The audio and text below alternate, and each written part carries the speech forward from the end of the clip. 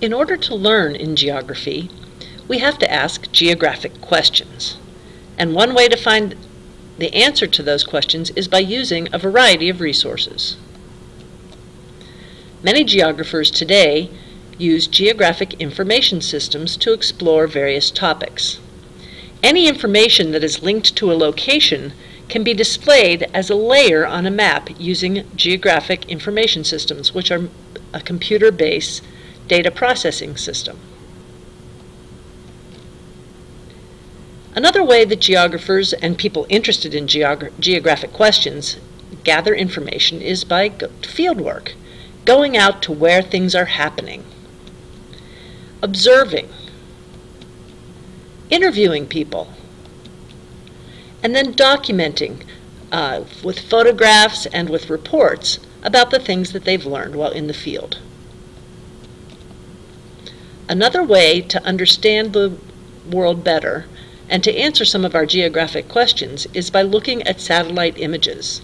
They allow us to visualize the Earth's surface in ways that were not possible for our ancestors. We can look at landforms, waterways, and at evidence of human activity, like these lights on this map. Photographs, other types of photographs also help us to see the world.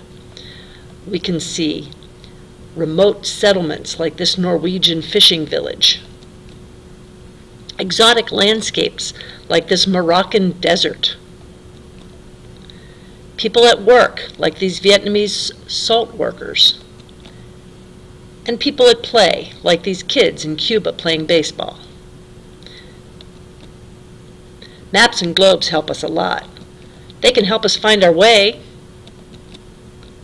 They can show Earth's features and help us analyze relationships, like these two maps that show the climate regions of the United States and the vegetation regions of the United States, and help us think about how they might be related. Sometimes maps can be used to make comparisons. These maps show the GDP per capita, or the wealth, of various countries in the world.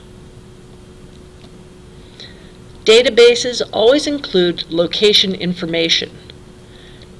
See on this chart, one aspect is latitude and another is longitude that helps to pinpoint where the specific feature is located. Another way that we can gather information is by using primary sources. A primary source is something that was created during the time the topic was under study. Because many geographic questions have to do with current events, things like news reports, interviews, and even blogs are useful. Here's a blog from the recent earthquake in California talking about one of the problems that people faced there, which was finding their lost pets. Finally, diagrams are useful. These are simplified drawings that show parts of something or how something works. They can show processes like the water cycle, phenomena like a tornado, or they can just label the parts of an object. Here are one of those giant shipping container ships that we looked at earlier this year. So please take advantage of this great variety of sources to answer your geographic questions.